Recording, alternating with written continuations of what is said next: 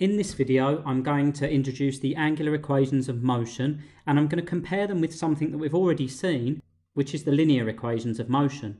So on the left-hand side, I've taken just a sample of the linear equations of motion. We've got S equals ut plus a half at squared, v equals u plus at, and v squared equals u squared plus 2as. And beneath that, I've listed what each of those variables represent. So S is displacement, measured in meters.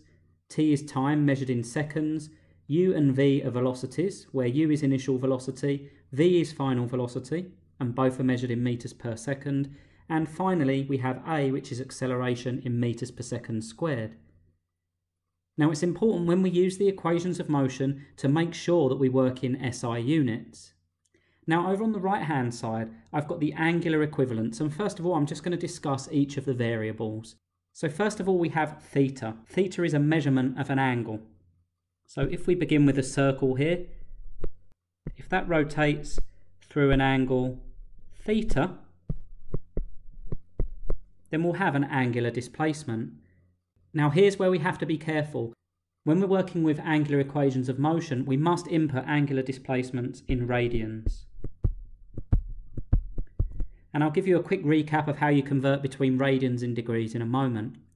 Now t, as with the linear equations of motion, is time and it's measured in seconds.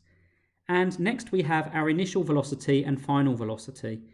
Initial velocity is given the symbol omega subscript O for original. Omega is the Greek letter W. And final velocity is just given the symbol omega. So we have omega 0 for initial velocity, and we have omega for final velocity. Now once again, we have to make sure we work in SI units, and the SI unit for angular velocity is radians per second. So both our initial and our final velocities must be in radians per second before we input them into any equations.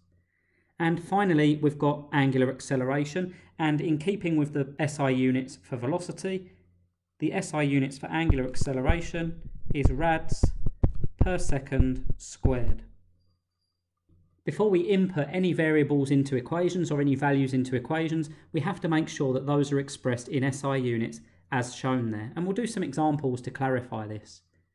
So referring back to our diagram, we have an angular displacement of theta radians. If we want to determine how quickly that object's rotating, then we would need to determine the angular velocity.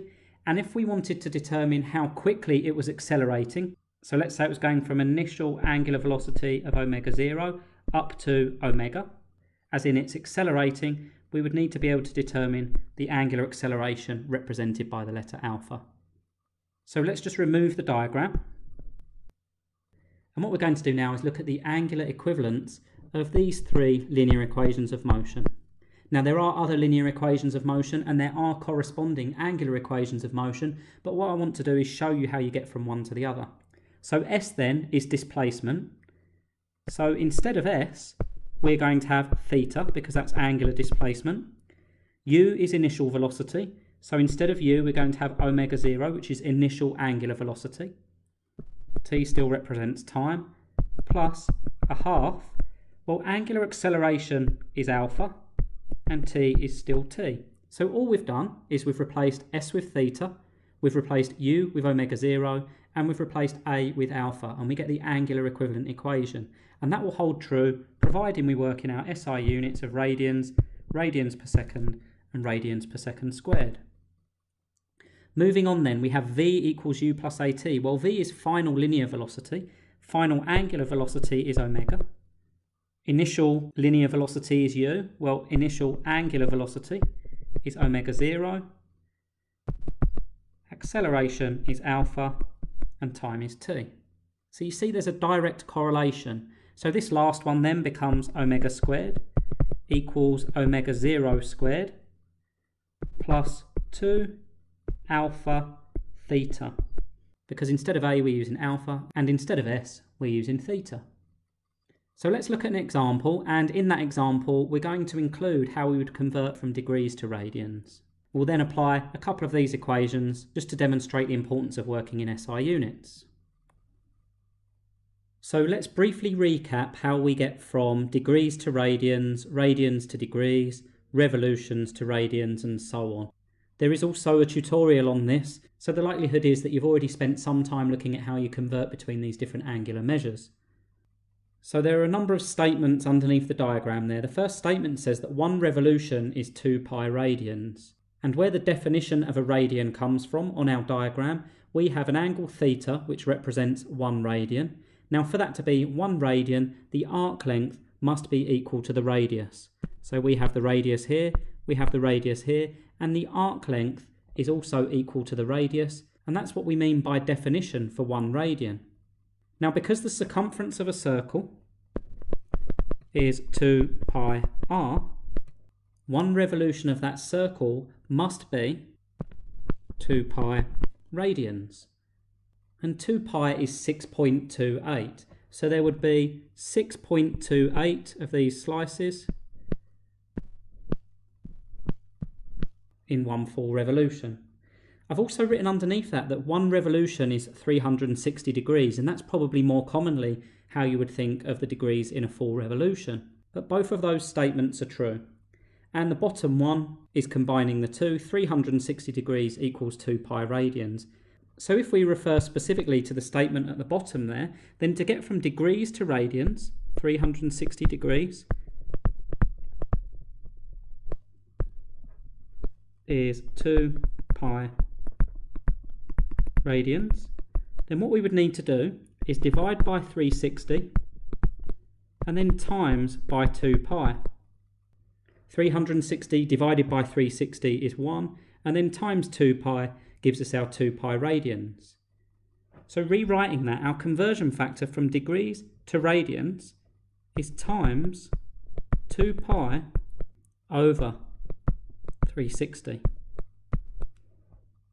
That there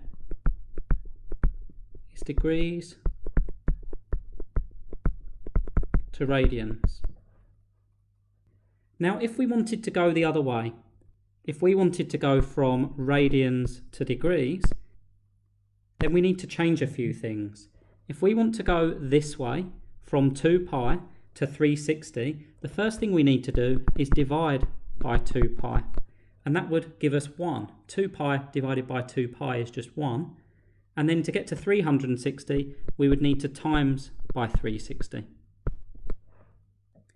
Rewriting our conversion, we would get times 360 divided by 2 pi, and that there would take us from radians to degrees. Now hopefully what you notice is that our conversion from degrees to radians times 2 pi over 360 is the inverse of our conversion from radians to degrees times 360 over 2 pi. The thing that we're trying to get to is on the top of the fraction. So if we're trying to get to radians, 2 pi is on the top. If we're trying to get to degrees, then the 360 is on the top. Now it's common in engineering to refer to angular speeds in revolutions per minute, but we've already said that we need to work in SI units, and the SI units of angular velocity is radians per second. So what we need to be able to do is to get from RPM to rads per second. Now we've seen a similar thing to this before, where we're changing from revolutions to radians, and we're also changing from minutes to seconds. RPM stands for revs or revolutions per minute. So we're changing both from revolutions and we're changing from minutes. So we do this in 2 steps. We use these box trails. Now to get from revolutions to radians, we know that 1 revolution is 2 pi radians. So to get from revolutions per minute to radians per minute, we need to times by 2 pi. Therefore 1 RPM times 2 pi is 2 pi radians. And if we know how many revolutions we're doing per minute, and we want to know how many revolutions we're doing per second, we need to divide by 60. So our conversion then from RPM to radians per second is times 2 pi over 60. And that takes us from RPM to rads per second. So this video has covered the basics. Next we'll look at some specific examples of how this all applies.